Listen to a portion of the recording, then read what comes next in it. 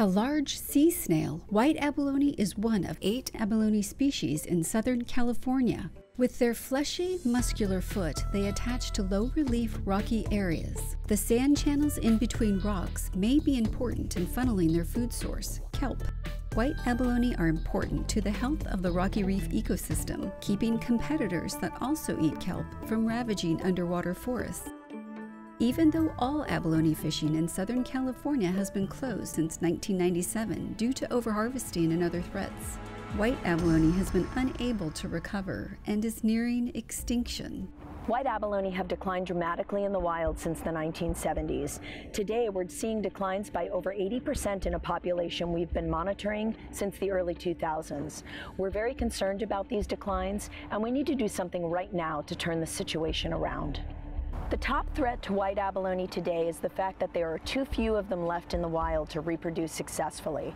White abalone don't move much over the ocean floor, so if males and females aren't close enough to one another, reproduction can't happen.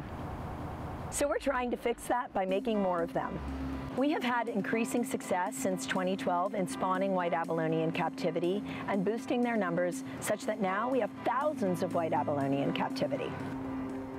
We're trying to figure out more about where we should put them and when, and whether there are particular predators that are really mowing down our abalone when we put them out into the wild. So we're trying to figure all of that out.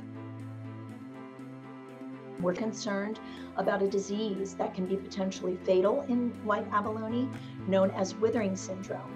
It's caused by a bacteria that occurs everywhere in the wild. We need to understand how this disease works in nature so that we don't put these healthy white abalone out into the wild just to have them get sick. Also, we're concerned about illegal poaching or illegal take of white abalone in the wild. In the last decade or so, we hope to work with our enforcement partners at the state, internationally, and also within NOAA to help alleviate this problem through outreach and education programs. A lot of people ask me what it is they can do to help the white abalone recovery program, and 2 things come to mind immediately. If you see anyone poaching, please call CalTIP. Also, you can support sustainable fisheries and aquaculture.